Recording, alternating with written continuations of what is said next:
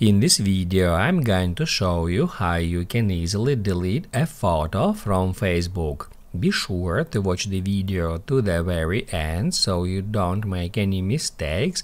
And of course, do not forget to like this video and subscribe to my channel. Thanks guys.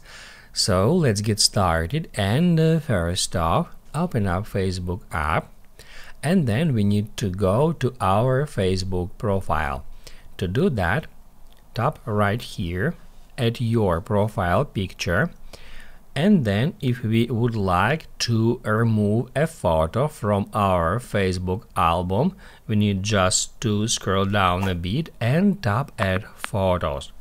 What that will do, that will show you all of your Facebook photos, and from here we can first of all select some particular album to filter our photos, and also at your photos we can find all the photos we have ever uploaded on Facebook. And then if we would like to delete some photo, all we have to do is just tap on it, then tap at these three dots, and then delete photo. On the next step, it says, are you sure you want to delete this photo? It will also delete the post.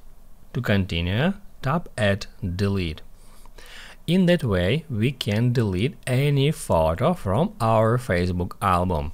However, also if we go to our Facebook profile and scroll down to our Facebook timeline, we can find some photos here too. And if you would like just to remove a post from our timeline which includes pictures, we need to tap right here at three dots and then move to trash. Items in your trash will be automatically deleted after 30 days. However, you can delete them from your trash earlier by going to Activity Log in the settings. To continue, tap at Move.